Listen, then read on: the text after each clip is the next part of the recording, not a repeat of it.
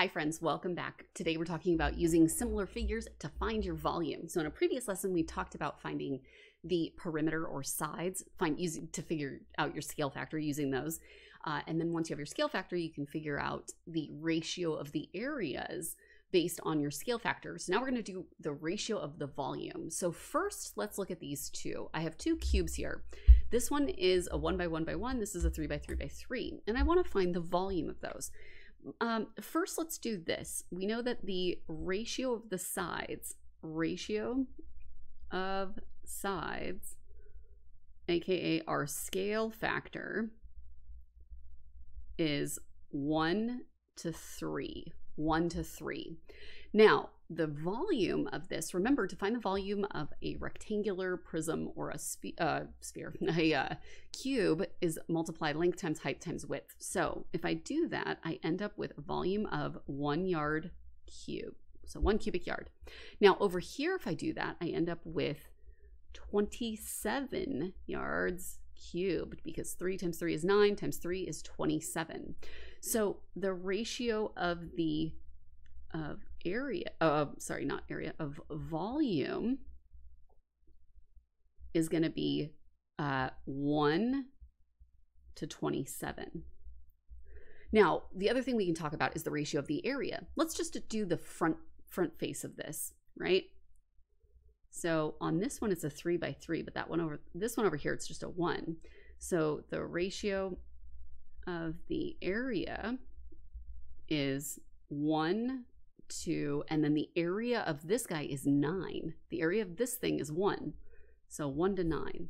So we have 1 to 3, 1 to 9, 1 to 27. Here's the deal, and here's probably what you'll want to write down with your notes, is sides are just A to B, whatever those sides are. The area is whatever the A squared is and B squared, your scale factor essentially. Your volume this time is A cubed B cubed, because if you see that we took our scale factor 1 to 3 and we cubed both the top and the bottom, we got 1 to 27. So you'll want to write these guys down as your notes. That way you have that, and then let's practice this. All right, so let's take a look at this guy right here. This one? Yes. I think this will be the best one. Okay, so we have a surface area of 288 and a surface area of 392. I want you to find the ratio of the volumes here. So the first thing we have to do is find our scale factor. So given this, we're going to call this guy A and this one B. So from A to B, we're going to say 288 divided by 392. Now, if I cut those guys in half, I end up with 392. So we get 144 and 196. Straight away, I already know that these are perfect squares here, but I think they can be reduced again because they both end in an even number. So let's reduce them as far as we possibly can. So if we cut these in half, we end up with 72. Wait, 140. 72. Yes, I don't know why I paused on that. And then 98 was the other one. So 72 to 98. Let me just double check. Yeah, okay. Now we can cut those in half again. So if we do that, we end up with 36 over 49. And there we know those are perfect squares. That is 6 squared over 7 squared. So this means my scale factor is 6 to 7. 6 to 7. So what does that mean about the volume? Well, then my volume is going to be 6 over 7, 6 cubed to 7 cubed. So 6 cubed gives me 216. And then we have 7 cubed gives me 343. So this would be the ratio for my volumes, okay? So we found the scale factor, we found the ratio for the volumes. Let's try that now with the volume. Well, let's do one more of those so you see. Let's do 576 or 567 over 28. So this is A, this is B. right? So A to B, we get 567 over 28, and they're both kilometers, kilometers squared. That's important because if they were different units, you would want to switch those to make sure that they were the same units. Okay, so if we do, if we add all these together, so 8, 9, 10, no, that won't be. So let me think about this. If we pause for a second. Okay, I had to think about this one because I'm like, they're not both even, but if you divide the top and bottom by 7, I just didn't know my 567 divided by 7. So we get 81, and divide the bottom by 7, we get 4. And if we do that, we know we get 9 squared and 2 squared.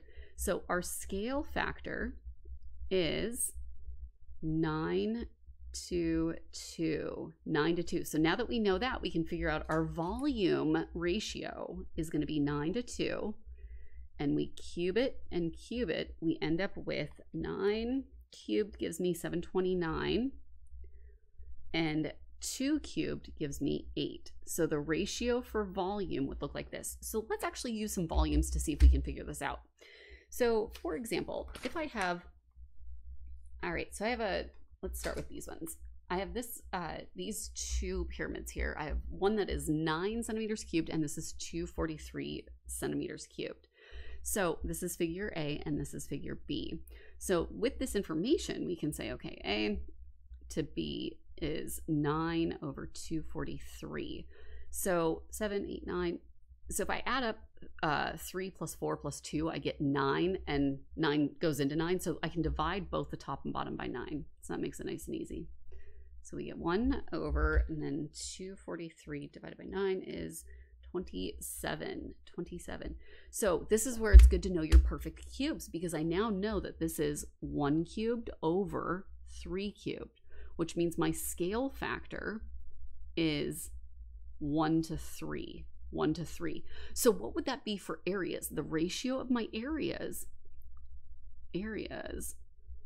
would be, so the ratio of my volumes is 1 to 27, but the ratio of my areas would be 1 squared over 3 squared. So we're gonna get 1 to 9, just like that. Okay, so let me pause this. Okay, so given this information, let's talk about finding the actual volume. So we have two solids here, 1 and 2, and the surface area is 1620 to 2000. So 1620 to 2000, and the units are the same, kilometers, kilometers. Lob off those zeros, and then if I have, so what is that? 81 over 100. Okay, so that, again, I know those are perfect squares, and I'm talking about area, surface area. So this is 9 squared over 10 squared. So that means my scale factor is 9 to 10. So my scale factor is 9 to 10. Now what it's asking us to do is find the volume.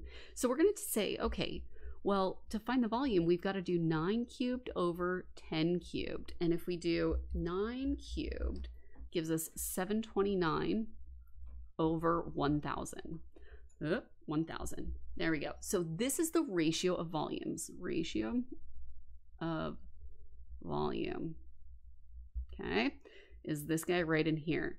So the volume of my first one is 5,103, and that's the 9, right? Because I went 1 to 2, 1 to 2. You got to keep it in order is what I'm getting at. So 5103. Now the volume of the second one is what I don't know, so now we can cross multiply.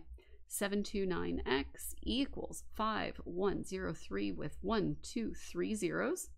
Divide by 729, divide by 729. All right, and if we do that, we get 5103. There we go. We get 7,000x equals 7,000, and we're talking about kilometers. We're talking volume, so kilometers cubed. Kilometers cubed. All right, so let's try that again. If we have a, let's try one that's not as large of a number. So actually, let's look at this one. We have 325 and 208. Oh, great. So solid number, I'm going to call this A and this B. I think that's a little easier. A and B, we have 325 and 208. Okay, so if I look at this guy, let's see if we can reduce this at all. divided by, let's see. Let me pause. Okay, man, this was a tricky one. I can't believe I chose this. I'm sitting here thinking 2, 3, 5, 7. No, none of those. 13. All right, so when in doubt, just start dividing by, I broke this number down. And so I was like, okay, divide by 5. And then I got a 65. And then I'm like, oh, 13 goes into 65. So, okay, so if we do this, we get, on the bottom, we get 16. And then 325 divided by 13. Yeah, so the 65 I got was right there. So this is 25. The other key is if you have something that can be quarters, look to see divide by 25, because we know 25 is a perfect square. So that was the other thing, is like, okay, 325 divided by 25 is 13. So 5 squared and 4 squared. So my scale factor is 5 to 4. Now, with that said, we're going to go ahead and do our volumes. So this is the ratio for the areas, is this thing right here, 25 to 16. So for volume, we're going to do 5 to 4, and we're going to cube it. So we've got 5 cubed, which is 125, and then 4 cubed, which is 64, just like that. Okay, so the ratio of our volumes is this. Now I'm going to use that ratio to solve for this.